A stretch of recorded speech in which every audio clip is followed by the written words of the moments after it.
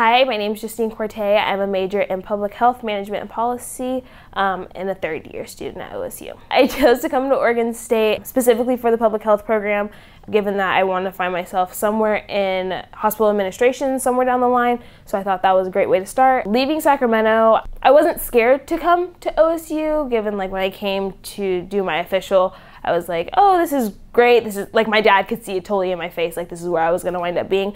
But I definitely felt like I was gonna be like a sore thumb, like sticking out, because it's not common to have so much diversity at Oregon State, but I knew that I was gonna be part of a very unique group, so I thought that was really cool.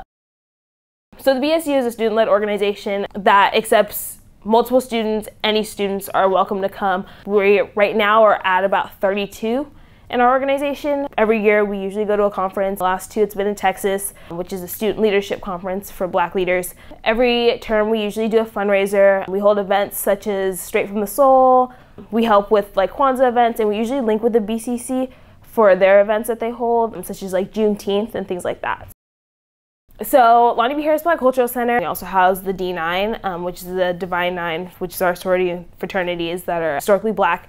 I got involved like the second week of school. It's not common that a lot of freshmen get hired there. One of my friends, Hanaya Farrell, actually contacted me and was like, hey, like if you're ever part of BSU, like if you ever want to get part of something that you have more people that identify with your race, definitely join us. So I went there, and I think like 2 weeks later they asked me to apply for the peer facilitator position, and I did that, and it was great. So I did that for my freshman year.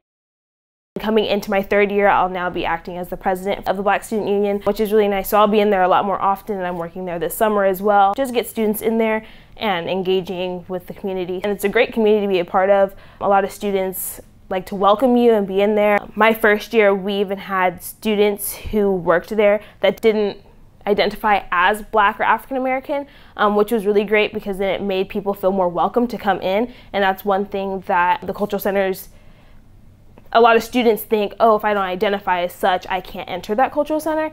And that kind of broke that boundary for them.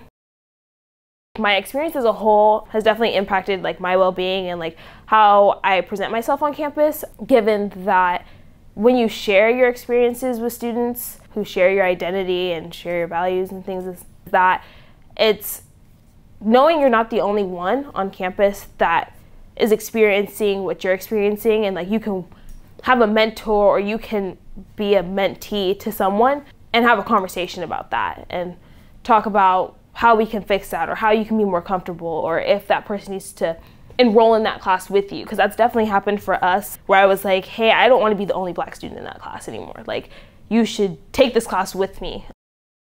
I'll say what you're willing to tolerate, what you're willing to handle as a student is big, because when it comes to like your academics, that's kind of something that only you can control.